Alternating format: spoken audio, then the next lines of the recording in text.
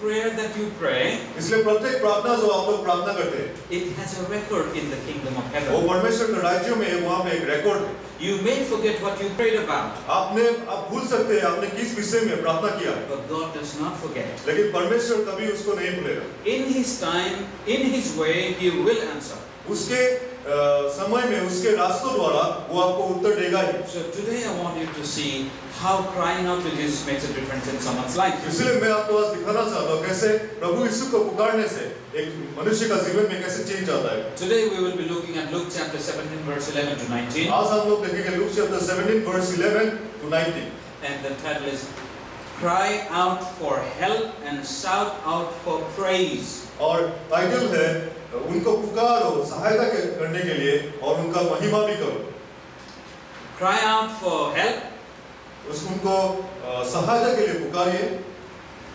Shout out for praise. और उनका महिमा में चिल्ला चिल्ला के कीजिए. There is a categorical difference. There is a degree of progression in crying out in this place. और यहाँ पे एक डिफरेंस है कैसे हम उनको पुकारते हैं.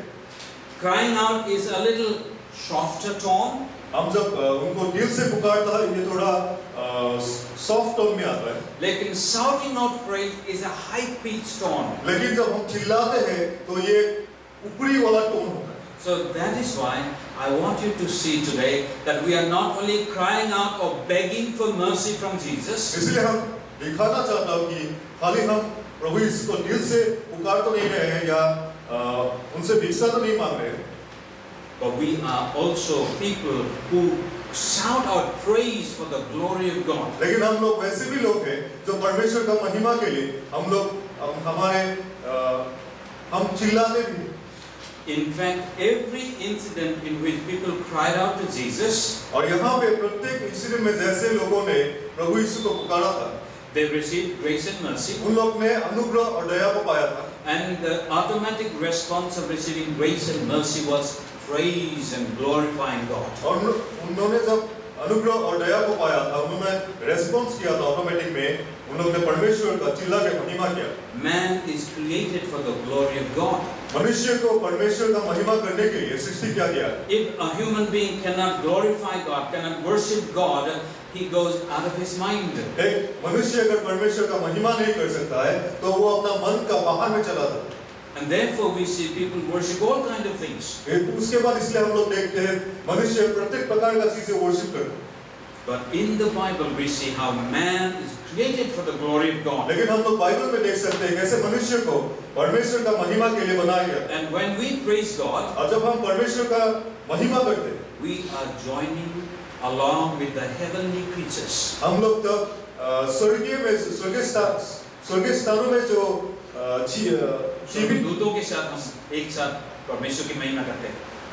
With the angels we do the glory of God. The angels in heaven worship God.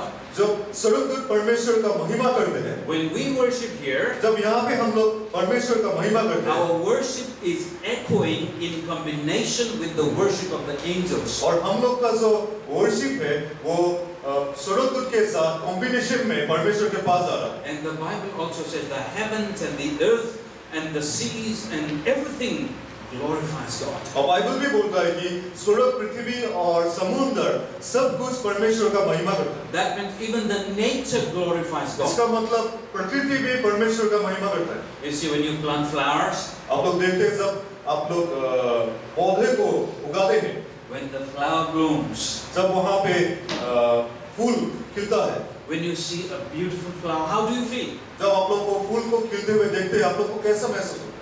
Nobody has to tell you to feel like that. किसी को आपको बोलने का जरूरत नहीं है कि वो कैसा अनुभव होता है. You automatically have some kind of a response to that beauty.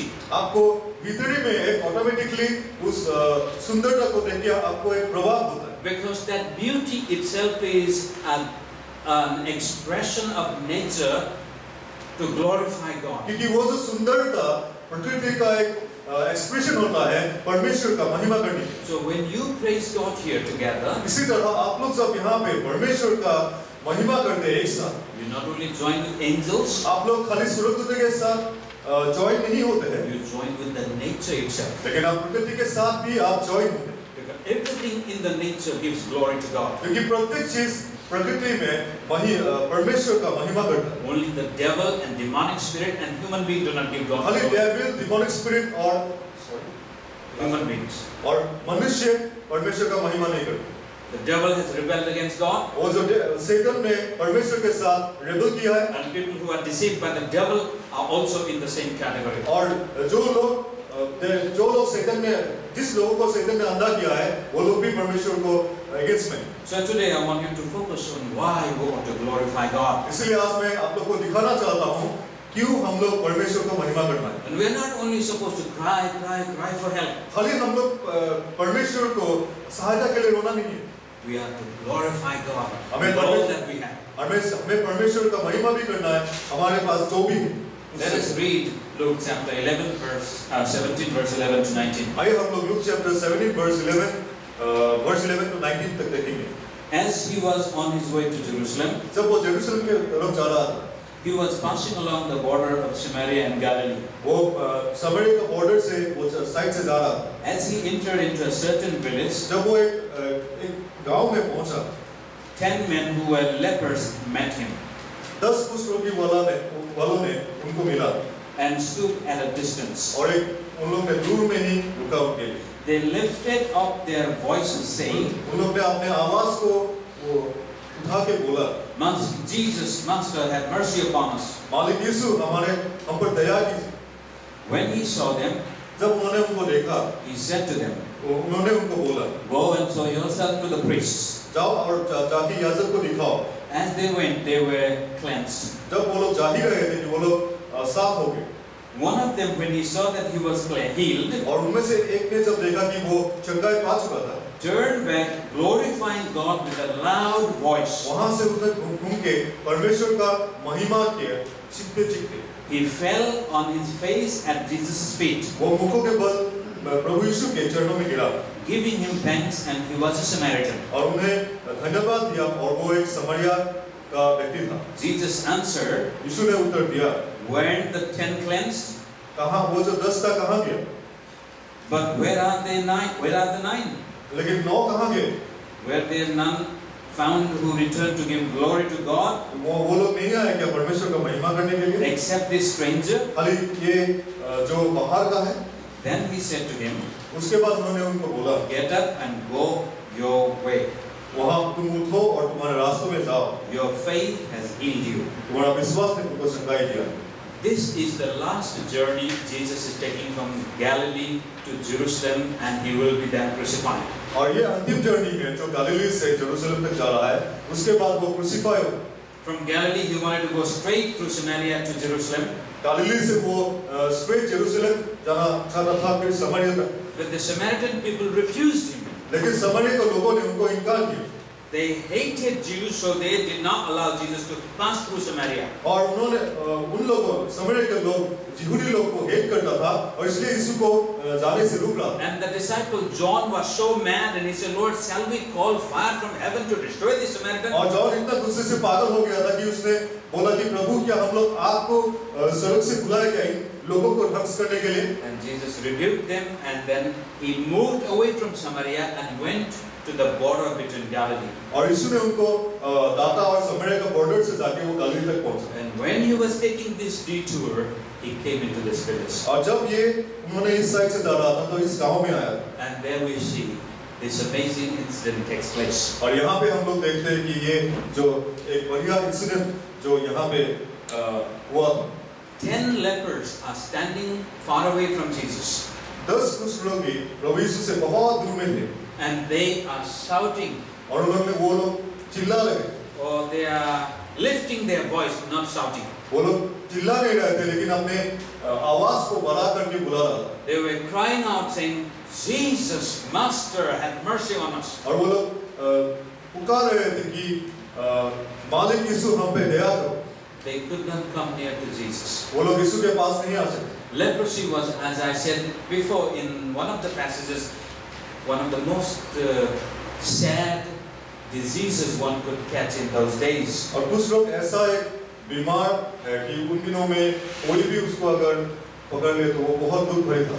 It not only destroys one's body, it destroyed the soul itself. ये खाली एक व्यक्ति का शरीर को ध्वंस नहीं करता था, लेकिन उसका आत्मा भी ध्वंस करता था। Once you caught leprosy, that's it. Your life is finished. एक बार अगर आप कुछ रोग हो जाए आपका, तो आपका जीवन ध्वंस हो जाएगा। As long as you live, you have to live on the mercy of someone who will throw some food. जब तक आप जिएंगे, आप एक व्यक्ति का दया में जीना पड़ेगा जो आपको खाना देगा। When you go towards the village or the city, you have to scream from a distance, unclean, unclean. आप अगर कोई गांव में या शहर में जाएंगे, आपको चिल्लाना पड़ेगा कि मैं अपवित्र हूँ, अपवित्र हूँ। So that people will hear their cries and run away from that place. फिर लोग आपका चिल्लाने को सुनेंगे, फिर वो वहाँ से दूर चला जाएगा। Because they don't want to breathe the same air with the lepers. क्योंकि वो जो सेम एयर है वो लेना नहीं चाहते जो उस रोगी का होता है। So these 10 lepers had no hope in life. इसलिए ये 10 कुछ रोगी का कोई भविष्य नहीं। They were outcast, rejected, miserable human beings. उन लोग को निकाल दिया गया था, उन लोग बहुत दरिद्र और दुखी मनुष्य थे। They could not even come to see Jesus. वो यीशु को देखने के लिए भी आ नहीं पाते। They had heard about him. उन्होंने उनके विषय में सुना था। They have heard also how he cleansed some lepers before. उन्होंने ये भी सुना था कैसे उन्होंने उस रोगी को ठीक किया था पहले में। But because they were lepers, people would not allow them to come into the crowd. क्योंकि वो लोग कुछ रोगी थे, इसलिए लोगों उनको भीड़ में नहीं आने दिया। So they cry out to Jesus. इसलिए प्रभु यीशु को उन्होंने पुकारा था। Jesus, Master, have mercy on us. इसलिए उन्होंने पुकारा था, यीशु मालिक हमें दया कीजिए। And the text, the verse says, when he saw them, और यहाँ पे वर्स बोलता है कि जब उन्होंने उनको देखा, they could not come near, and Jesus couldn't go there. और यीशु उनके पास नहीं जा पाए और वो भी उनके पास नहीं आ पाए। Maybe the religious leaders or the village leaders were telling them not to come because they were so afraid of leprosy. शायद वो जो धार्मिक जो याजक थे, उन लोग ने आने के लिए नहीं किया था। Because the Jewish laws and the traditions were so rigid that once you have leprosy, you're not allowed to do certain things. क्योंकि ज्यूरी लोग का जो लॉ था वो बहुत सख्त था, वो कभी भी उस रोग होने के बाद अनुमति नहीं देता। And therefore, Jesus saw them from a distance. इसलिए यीशु ने दूर से ही देखा था इसको। And he said to them, और उन्होंने उसको बोला, go and show yourself to the priests. जाके तुम लोग जाके याजक को दिखाओ। Now, you could not go to the priest unless you are cleansed from leprosy. आप लोग याजक के पास उस समय तक नहीं जा सकते जब तक आप उस रोग से संगाई नहीं पाए।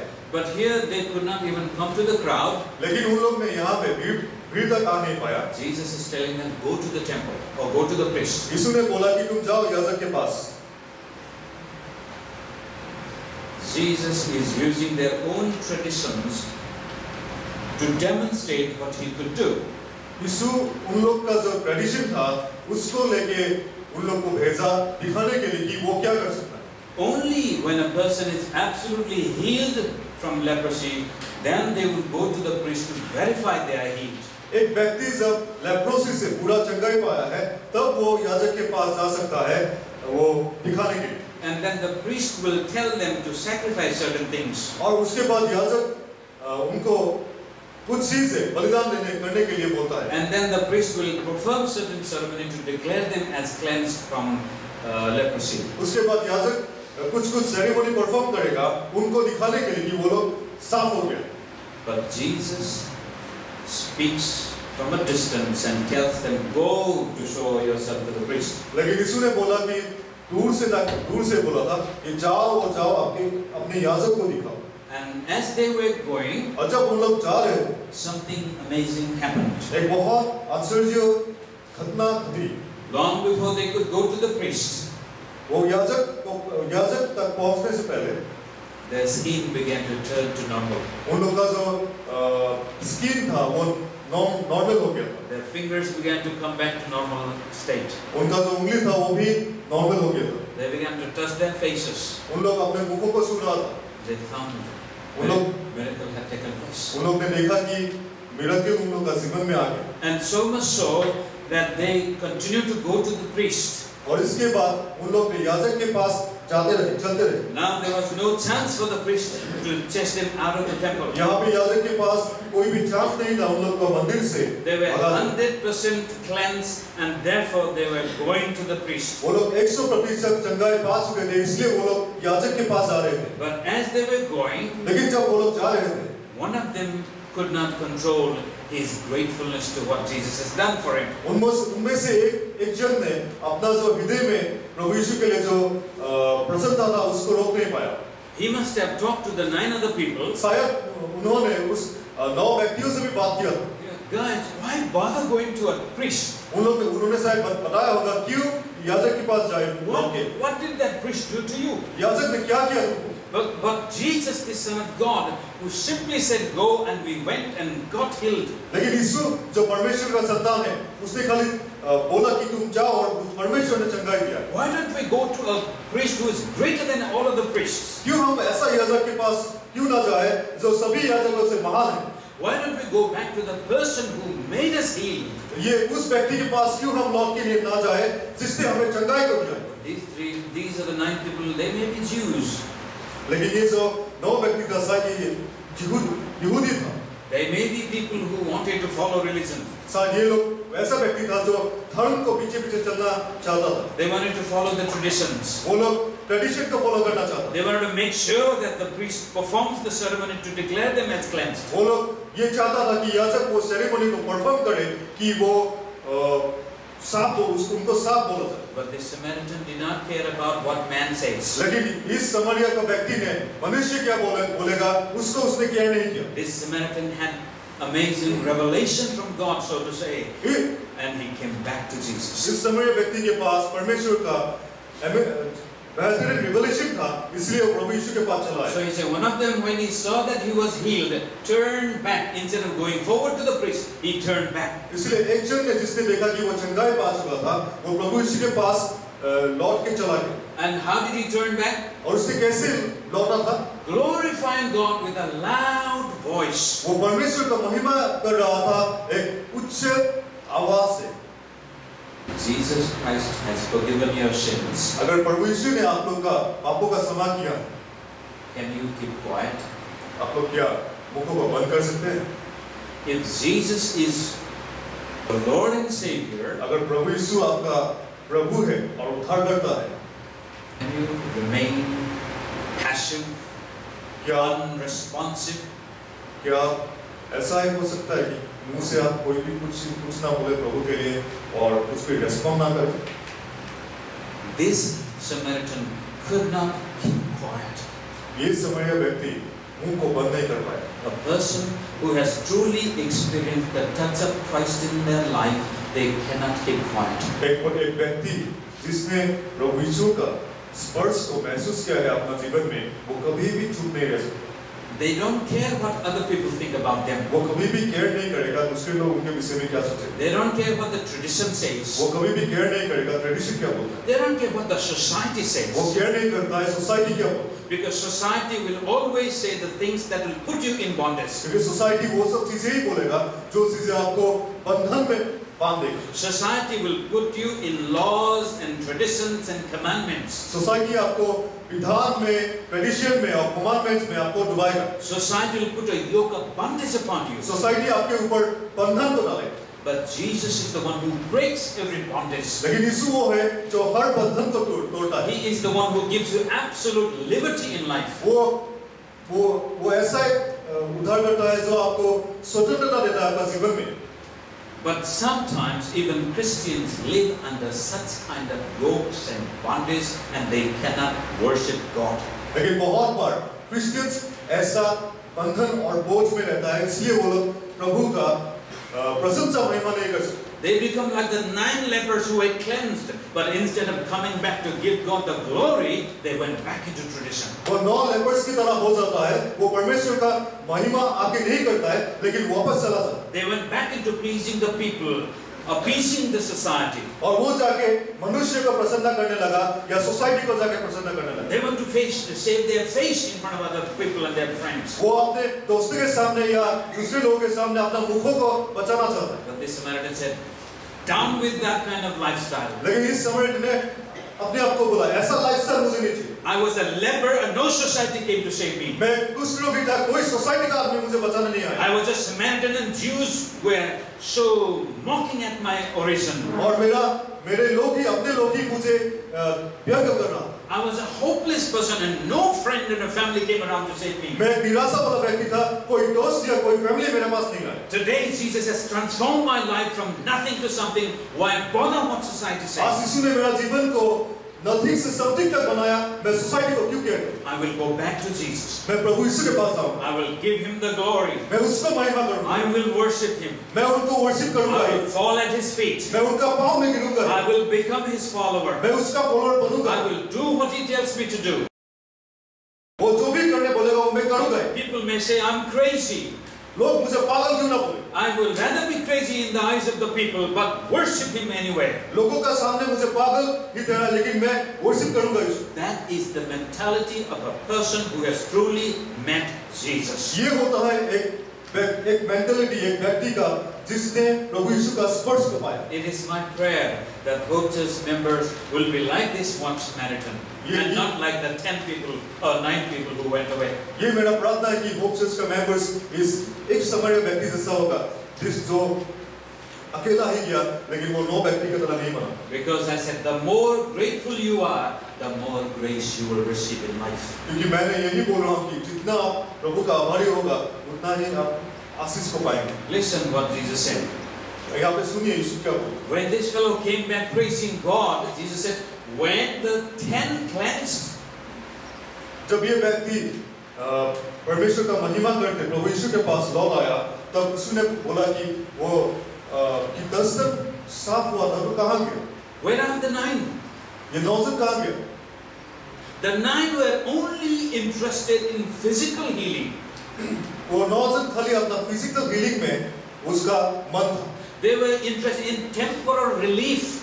वो खाली टेम्पोररी रिलीफ में उन लोग का मन था. And Jesus, with his question, is expressing his displeasure towards the action these 9 took. और यीशु इस प्रश्न के द्वारा अपने दुख को प्रकाशित कर रहा है ये 9 जन के विरुद्ध. He said, were there none found who returned to give glory to God except this stranger?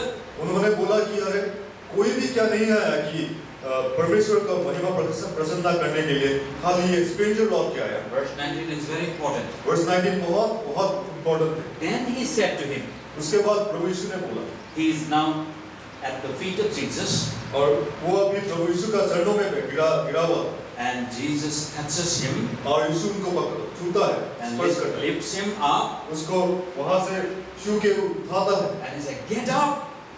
और उनको बोलता है तुम उठो. And he gets up. और वहाँ से वो उठता है. And he looks in the eyes of Jesus. और उसके बाद वो प्रभु यीशु के आंखों में देखता है. He is face to face with the Son of the Living God. वो एक दूसरे वो परमेश्वर के संतान के साथ वो फेस टू फेस था. And Jesus says one of the amazing statements, go your way. और उसके बाद प्रभु यीशु सबसे बढ़िया स्टेटमेंट यहाँ पे बोलता है कि तुम अपने रास्तों में जाओ. This is not something get lost. It's not that. इसका मतलब ऐसा नहीं है कि तुम प्रभु यीशु बोल रहा था कि तुम दफा हो. It means my brother, my Samaritan, my stranger, you came back to give God the glory. इसका मतलब मेरा भाई, मेरा समारिया, तुम लौट के आए थे परमेश्वर का महिमा करने के लिए. But now you have received healing in your life. अभी लेकिन आपने चंगाई को अपना जीवन में पाए हो. You are a free human being. आप एक स्वतंत्र व्यक्ति हो. Now go your way. अभी आप अपने रास्तों में जाओ. The way you wanted to live your life, now go and live. जो रास्तों में आप जीना चाहता था अपना जीवन, उस रास्तों में. The dreams you had in your life, but leprosy had taken away. Now go and get back your dreams. आपका सपना जो था और लेकिन लेप्रोसी ने वो लेके गया था, उस सपने को जाके आप जियो. The outcast that you were as a Samaritan from society, now go and live your life in freedom. जैसे सोसाइटी ने आपको बाहर कर दिया था, आप अपना जीवन को स्वतंत्र रूप से जियो.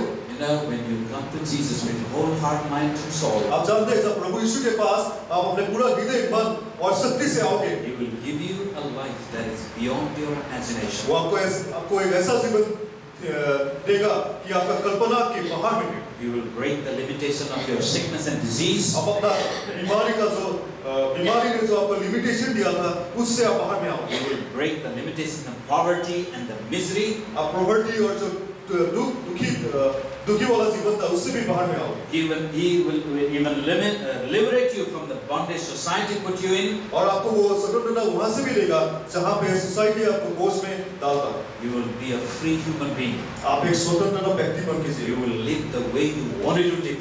आप उसी तरह जी पाओगे जिस तरह आपको जीना। But for that first, you will have to recognize the leprosy within your heart. लेकिन उससे पहले आपका खुद का हृदय में वो लेप्रोसी को आप देखिए। You will have to recognize the burden and the bondage you have put yourself in. आप अपने हृदय में देखिए किस बोझ में आपने आपको रखा है।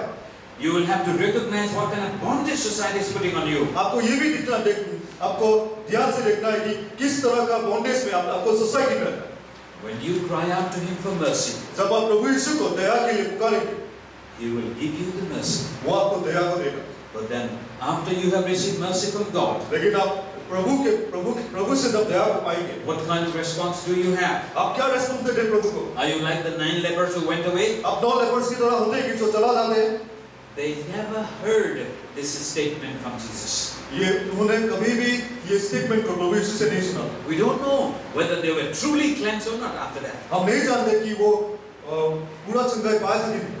But this man got a divine confirmation, and Jesus said, "Your faith has healed you." लेकिन इस व्यक्ति को एक परमेश्वर से कंफर्मेशन आया था और कि उनको बोला गया था कि तुम्हारे विश्वास ने तुमको चंगाई दिया। Now go and live the kind of life you had dreamed before. अभी जाओ और जियो उस प्रकार का जीवन जो तुमने सपना देखा। Because your faith has healed you. Your faith has restored you back into your original dream. क्योंकि आपका ही विश्वास ने आपको आपका ओरिजिनल ड्रीम में लेके आया। Many times Jesus said, "Let it be done to you according to your faith." और बहुत बार यीशु ने बोला है कि तुम्हारा विश्वास जैसा हो वैसा ही तुमको। What do you believe? आप क्या विश्वास करते हो? Can you imagine you come to Jesus for believing something? आप कल्पना कर सकते हैं कि आप यीशु मसीह के पास आते हैं कुछ विश्वास करके, and He says to you, "Let it be done according to your faith." लेकिन वो बोलता है कि तुम जैसा विश्वास करते हो वो तुम्हारे लिए हो जाए। And you catch that statement from Jesus. और वो वचन आप यीशु से आप पकड़ लेते हैं। And it really changes your life. और ये सचमुच का आपका जीवन को चेंज करता And है। here Jesus said, "Your faith has healed you." यहाँ पे यीशु बोलता है कि तुम्हारा विश्वास ने तुम्हें चंगाई दिया। He had come along with the 10 people, knowing Jesus can heal them. उन्होंने 10 व्यक्ति के साथ आया था प्रभु यीशु के पास, जानता था कि प्रभु यीशु चंगाई को देता है। When Jesus said, "Go to show the priest," they went. और जब यीशु ने बोला कि जाओ तुम याजक को देखा, उन लोग ने याजक के पास गए। And as they were going, they saw the miracle. और जब उन लोग ने याजक के पास आ ही रहे थे, तब उसने वो मिराकल को देख पाया। And when he realized that this is an amazing grace of God that has touched his life, और जब उन्होंने उनको महसूस हुआ कि ये तो परमेश्वर का अमेजिंग ग्रेस है जिसने मुझे टच किया, and he said, "Why bother going to a priest now? उसने ये उनका मन में ये आया, क्यों अभी मैं याजक के पास आऊं? I will go back to मैं Jesus. प्रभु यीशु के पास अभी लौट के जाऊं। I will give him the glory." मैं उनको महिमा को दूंगा। The word is very dramatic here. He said, "Glorify God with a loud voice." यहाँ पे जो शब्द लिखा गया है कि यहाँ पे देखा गया है कि उसने परमेश्वर को एक बहुत ऊंची आवाज में उनको महिमा की। Your mouth is made for a purpose. आपका मुख से बनाया गया है, परमेश्वर ने जो आपको मुख दिया है वो एक बहुत It is to उद्देश्य के लिए दिया गया है। it is to declare the glory of God. ये परमेश्वर का महिमा को डिक्लेयर करने के लिए It दिया is गया to है। speak life-giving words. ये जीवन देने वाला सब को बोलने के लिए आपको दिया गया है। So when we come to worship, when we open our mouth and praise God, इसलिए हम लोग जब परमेश्वर को वर्शिप करने आता है, जब हम लोग मुख को खोल के परमेश्वर को वर्शिप करते हैं, it brings pleasure to the heart of God. ये परमेश्वर का हृदय को आनंद करता है। Here Jesus was pleased with this man, यहाँ पे यीशु इस व्यक्ति से बहुत आनंदित था, but he was displeased with the 9 of them. लेकिन वो जो 9 जन थे उनसे वो दुखित था।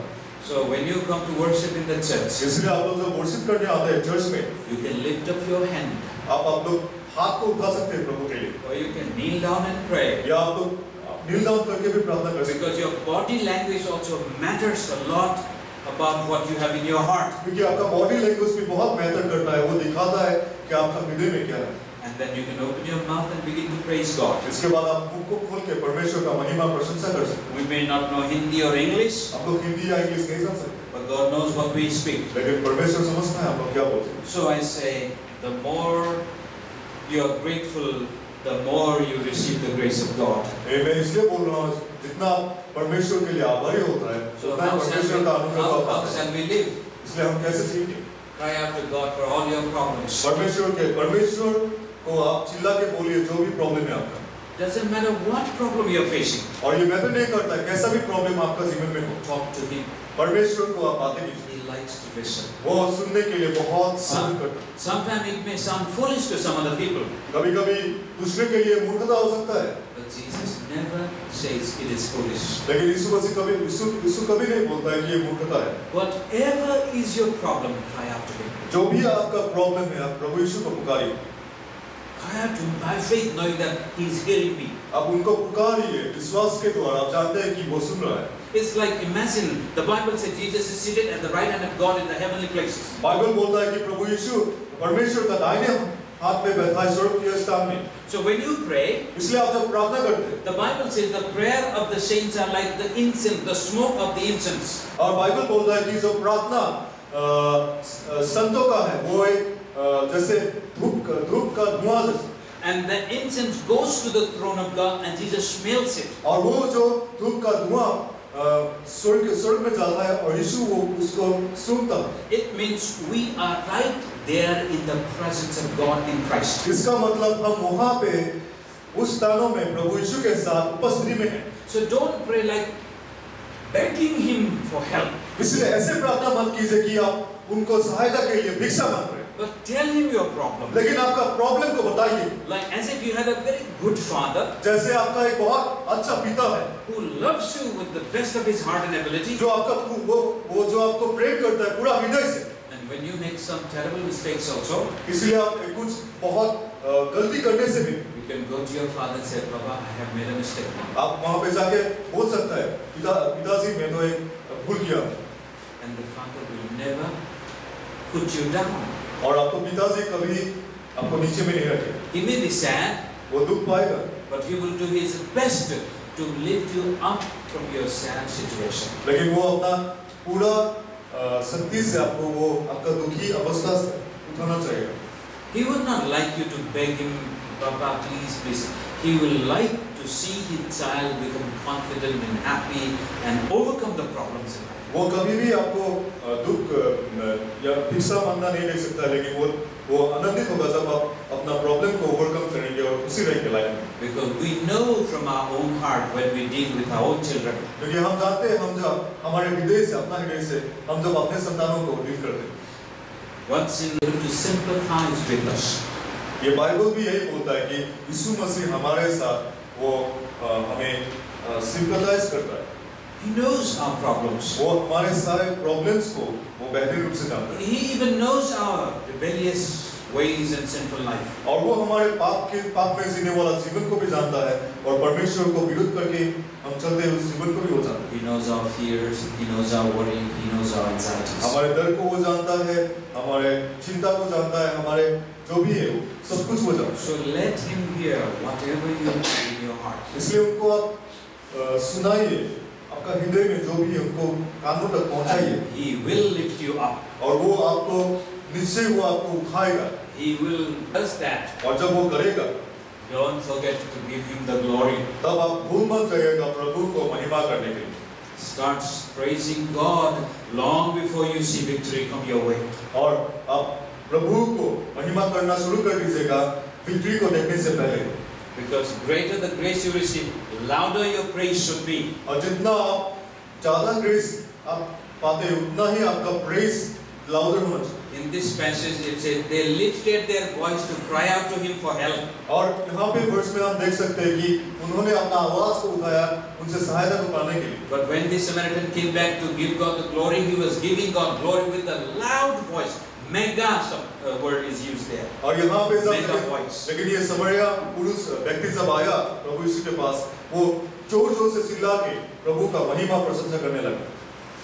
I'll tell you, the louder you praise God, मैं आप लोगों को बोलता हूँ, जितना आप जोर से प्रभु का महिमा प्रशंसा करेंगे, the greater the victory you will enjoy in your life. और उतना ही आप अपना जीवन में ज़्यादा victory को enjoy करेंगे। So I hope you will worship God with the best of your ability. इसलिए मैं आशा करता हूँ कि आप लोग प्रभु का महिमा प्रशंसा करेंगे आपका पूरा सामर्थ्य से। Praise God when you are cooking in the kitchen. आप लोग प्रभु का महिमा प्रशंसा कीजिए जब आप खाना बना रहे हैं किचन में। Praise God when you are riding in the bus. जब आप बस में जा रहे हैं तब आप परमेश्वर का महिमा प्रशंसा कीजिए। Praise God when you are walking.